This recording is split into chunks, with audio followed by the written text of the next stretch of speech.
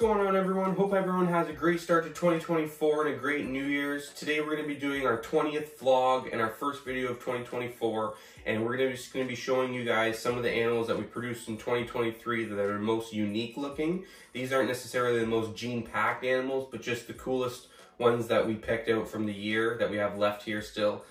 Some of them are holdback, some of them are still for sale, but we'll get right into that. Make sure you guys drop a comment down below after the video and tell me what one your favorite is.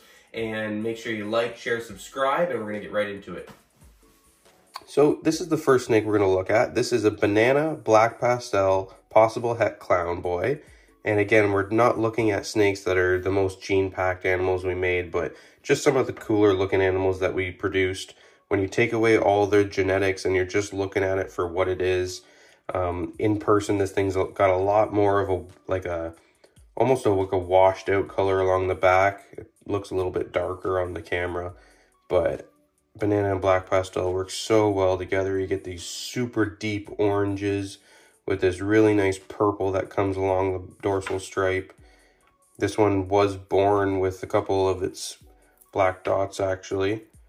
Typically they grow in more as they get older, but just a really cool looking animal. These are the types of animals that are really good for shows and just for people getting their first pets or their first snakes. They're really eye-catching and just one of the cooler things to see crawl out of an egg. When you see that super vibrant color, it's really cool. But yeah, really liked how this one turned out. So, second snake that I'm going to show you is a pastel pied, that's possible het lavender female. I think this one's going to turn out to be het lavender. It's got that really bright eye stripe, which I've seen with the het lavender stuff, so I'm putting my bets on this one. I'm going to keep it as a holdback. I just really like the pixelated look in this one. It almost looks like someone took a eraser to it. It's kind of washed out, but still got really deep oranges in certain spots.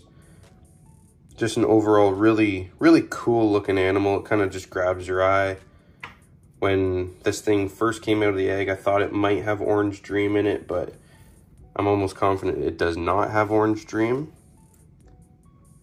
But it's still a really cool looking animal. Just, again, just something when you walk by a table or you open up a bin, it's just nice to look at. Sometimes the less is more with some of these snakes, where you start jacking up too many genes and they all eventually look the same. It's really cool just to look at some of the base genes and really appreciate them for what they are. So the third animal that I'm going to show you is something I've been wanting to produce for a few years. Anyone that has followed me at all knows I love black pastel, and I think this is just a really cool, unique animal. This is a black pastel Enchi, 100% het pied.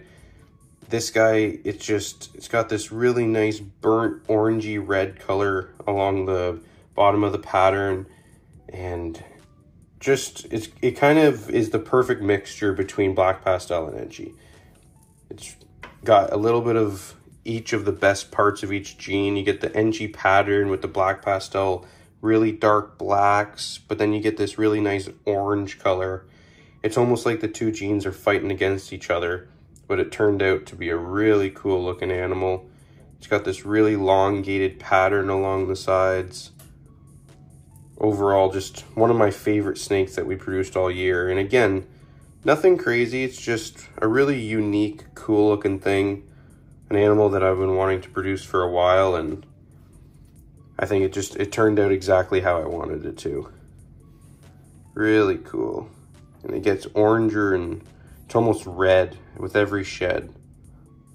Gets a little bit more of that red color into it. It's like a burnt orangey red.